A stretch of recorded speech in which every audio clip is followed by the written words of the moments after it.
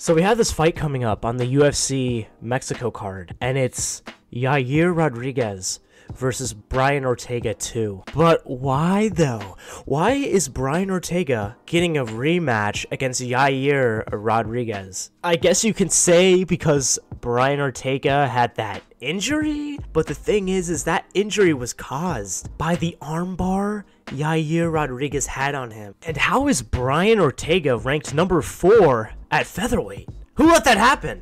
I'm really hoping this will be the last fight Brian Ortega ever has, and he gets beat so bad by Yair Rodriguez that he literally retires forever and goes away. And that's probably going to happen because over the last 6 years that Brian Ortega has been barely fighting, everyone else has been getting so much better at featherweight. And I think a lot of people at featherweight beat him. Honestly, I don't even think Brian Ortega would be a ranked featherweight if he fought more consistently. And he's completely wasting that number 4 spot. He should be fighting someone lower in the rankings, not having a rematch, a title eliminator rematch with Yair Rodriguez.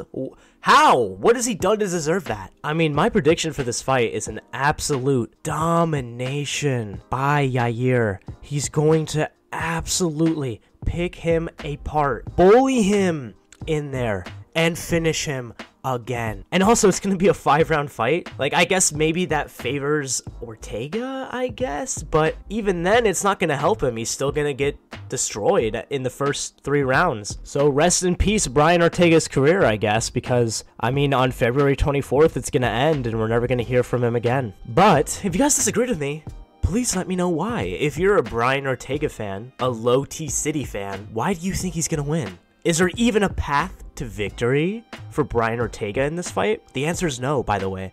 But if you can provide one, please let me know in the comments below. If you like this video, please like, comment, subscribe to the LCFC YouTube channel. Goodbye, and have a great rest of your day. Let's go. It's gonna be a good day today, guys.